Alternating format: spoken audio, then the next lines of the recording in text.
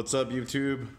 All right, I'm doing a video today on my latest project. This is my 300-gallon acrylic. I just got this tank. Actually, I shouldn't say just got this tank. I got it a few months ago, but I've been holding off on doing the project. Now I'm making time. Actually, I don't have time, but I'm making time to get this tank done. I'm gonna just do a overview video today and go over everything I'm doing. I still have a lot of work. This is a used tank. I got a great deal on it. I have it down on its back so you can see the painted background. Right now I'm just cleaning up all the scratches and buffing it out. You can see it's in some pretty rough shape here. It's 8 feet long, 24 deep, and 30 tall. You can see I've already started doing clean it up, but you can see the acrylic, and here's some stuff that I've already cleaned up. It's glass clear. I mean, it's drastic. So anyways, I'm gonna go over first substrate. I was gonna use pond sand, but on this setup I'm going to try and go with using no buffers. So just throw it in safe and call it a day. As a matter of fact, I'm going to, right now I have an RO set up for my other tanks that runs into my 44-gallon bucket, which then I pump to my tanks. I was gonna do a large 275-gallon IBC tote, but I decided, since there's, if you look here, there's little ports here, or holes, I should say, drilled. It fits the tubing, the 1/4-inch diameter tubing, perfect. So I'm thinking I just might do a drip system, which is basically what you call an auto top off. I'm not sure whether I'm gonna do it into the tank itself or into the sump, which I'll get to in a minute. So start out with substrate. Oh, by the way, this stand, it's just a custom built stand. I'm gonna put doors on it once I get everything in. Obviously I gotta finish up the stain, but this was actually reversed. This was the back of the tank and I cut it out, and I'm gonna put, like I said, I'm gonna put some doors on, just 2 large swinging doors. Substrate, I decided to use aragonite sand from Carib Sea. So there's 4 boxes, 30 pounds. So there's 120 there. And then I'm gonna use the African Cichlid mix. These are 20-pound bags, and there's 5 of them, so 100 pounds there. So 220 pounds of sand overall. I'm not sure if I might use all of it. I gotta see it in the tank, just see how it looks. But that's the substrate I'm going with. That should more than plenty buffer the tank. As far as decorations go, I'm gonna keep it simple. This is some coral base rock. Now let's show you the box here. This is from Nature's Ocean, and it's 40 pounds. I got 2 boxes of it. I've already soaked it, cleaned it, removed any algae. I did use a couple pieces on a planted tank, or excuse me, an old cichlid tank that I had in my office. So you can see there was a little bit of algae growth on there. Like I said, I just soaked it. It's drying out now, but that's gonna be the rocks that I'm gonna use for decorations. All right. This is calcium carbonate, so this should help buffer the water as well. In my other tank that I used it kept it at 7.8 without even doing anything, so that would be fine. All right, as far as filtration goes, I'm going to go with a custom dual sump system. So I'm gonna use an eShops WD 300 CS. I'm not using the plastic bivalves. They're junk. They're not very good for, well, they're only good for aerobic bacteria, but they do not build up any anaerobic. Doesn't matter how long they've been in the system, just plastic does not harbor aerobic bacteria at all. Excuse me, anaerobic bacteria at all. So I'm most likely, I just ordered some more Biohome Ultimate. So more than likely, I'm testing out the different ones. I think Ultimate, actually, excuse me, I ordered Maxi. Ultimate is what I used in my canisters, but I'm gonna try Maxi and see how that goes. It looks like it's a 1 by 3 inch piece. It should fit perfect. I just gotta see how much volume it's gonna take. All right, so that's that. And then I got a Trigger Emerald 39. I picked this up from a friend, really cheap. It was brand new, he ran it for a month. And then, actually it's the same guy that hooked me up with the tank. He ran it on this tank. And yeah, he wanted to get out of the hobby. So I got both of them from him really cheap. So what I'm gonna do is, I'm running, as you can see, there's two inlets here. These are 1 inch. And the same here, you can do 2, or you can use an additional, there's another adapter plate to run a 3rd. So you can run 3 1 inch through this 39. This is a 40 gallon sump. This is a 36 gallon sump. So total is 76 gallons, which for 300 gallon is gonna be more than enough. So what I'm gonna do is I'm gonna leave this set up just like this, 3 filter socks. This area is gonna be filled with pumice. I'm running the bio plates, I should say, or bio brick from Brightwell here in the plate, just like that. This is a lower flow area because the water comes through here and then has to rise up. So it'll be nice and high. It should lower the flow a lot. Inside this section here, I'm gonna put some PO4 cubes. Again, all these are Brightwell Aquatics, one of my favorite suppliers. So that's gonna go in here on this little plate. I don't know if you can see it. There you go. So down there. And then to get all the clean water back into the tank, I am going to run Sun JDP 10,000s. They're 100 watt return pumps. I'm gonna use them only at 40 watts. So I'm trying to achieve at least 3,000 gallons of flow through the tank. I'll get to the piping in a minute, but with the power at 40 watts, it should return 7,500 liters, which is about 1,980 gallons per hour. So times 2, I'm gonna be almost 4,000 gallons per hour on the return at 40 watts each. Instead of, obviously at 100, it'll run almost 3,000 gallons per hour for each pump. So I decided to go with a bigger one and just run it at a lower wattage, and should work out. All right, as far as plumbing goes, this was previously a tank before the guy I got it from. He got it from a fishery. So it was a hatchery, excuse me. A salmon hatchery. They had return holes and drain holes all over the tank. You can see there's a big 2 inch that they had 3 of these tanks connected.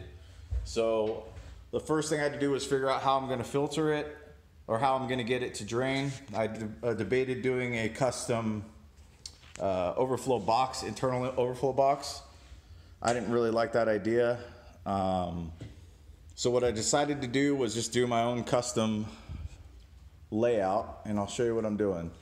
So I went out, I got acrylic pieces, I beveled them down. I'm gonna put one right there to plug that guy. I got another one here. You can see I've already drilled laid out the hole. I'm putting another one to cover those 2. You can see that like that. And put the 45-degree bevel so when I'm cleaning the tank, it doesn't get, it's not sharp and it's not scratching me. And the last thing is I'm going to put this big boy up like that and plug this thing. So like I said, this is the back of the tank. So this will be towards the back. It shouldn't be that noticeable. Well, it's gonna be noticeable, but it shouldn't be that bad as to the eye. All right, so those pieces are gonna be like that. And then here, the guy I got it from, he had already drilled out a 3 inch hole for a 2 inch bulkhead. That's gonna work out perfect. So what I'm gonna do is I'm gonna run dual 2-inch bulkheads on either side. So one there and one there, completely level. And then I'm gonna run a Durso system. So if you could think about it, this is the tank on its back. So it's gonna be draining like this with the bulkhead. This will be up like this. I'm gonna drill slots in the 45 there, so I don't have too much noise and I don't limit the flow, but it's gonna be about somewhere right here. So if you can picture it just like that, somewhere like that. On either side, like I said, I'm gonna run a Durso, so there's gonna be a hole right in the middle there for airflow, so I could break the siphon. I'm gonna do two 2-inch returns. That should be, with a gravity fed, it should be at least 2,000 an hour, or well, I should say 1,800 gallons per hour, just on gravity fed. So just with this on a gravity drain on either side, I'll be at 3,600 gallons per hour. Returns, I'm gonna, right where these holes are right here, I'm gonna do returns in the middle, okay, with a 90. That's gonna be like that on either side. I'll probably actually put them out to 45s like that. But all of these fittings, let me show you, are street fittings. So they just slide in here and I could take them out for cleaning and such, and they're not permanent, which I like. All right. Oh, one thing I did not mention is on the, as a fail-safe, what I'm gonna do is I'm gonna drill a 2-inch pipe and connect these sumps at the returns. And I'm gonna use a uniseal. I have bulkheads, but I decided because of the clearance, I'm gonna go with the uniseals. So I'm gonna put the uniseals in a 2-inch pipe, and that way it'll level out the, well, one, I want it connected because in case it floods or one pump goes out, I'll be able to have the other pump to sustain the tank until I could catch it and then repair it. So these are gonna get connected using uniseals. Put that back, and then I'm gonna use this corrugated pond tubing for my returns from the pumps up to my 90 degrees. All right, and lighting, my go-to, Phoenix planted 24/7. This is, I have these on every single one of my tanks. I won't use anything else. I've tried a bunch of other lights. Hands down, in my opinion, the best lights ever. So they're a little pricey, but they're amazing. So this is the new color control, but it's got the older ones, which I don't have it out here. The older ones have the infrared sensor off of a little wire. This one's got it built into the end cap, so it's nice and clean. So I'm gonna run dual 48-inch planted 24/7 Phoenix lights. They are LED. And heat, I'm using Phoenix titanium 500 watt. It's gonna be summer here soon. I probably won't even have this in the sumps. But in addition, I have a bunch of Aquarium Pro 300 watt heaters.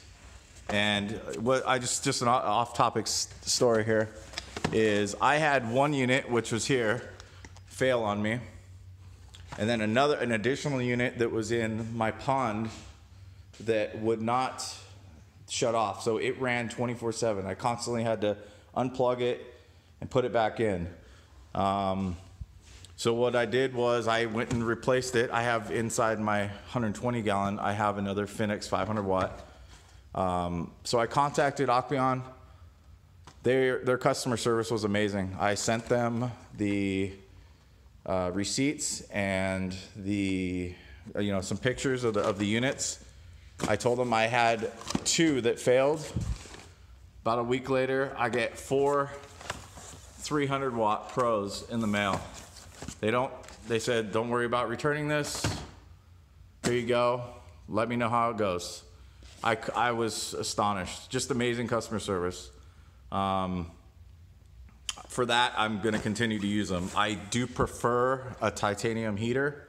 I do not like using the jacket, so I just purchased some additional clips that'll go right onto the tube. So I take this off and I just run the tube exposed. It works perfect. It's less cleaning, you know, maintenance, and it actually will heat better. So yeah, so that's the heat. I'm going to, now this is something I haven't tried, but I'm going to try it. It's just something I want it organized. I'm a neat freak, so. This is actually a DJ power control.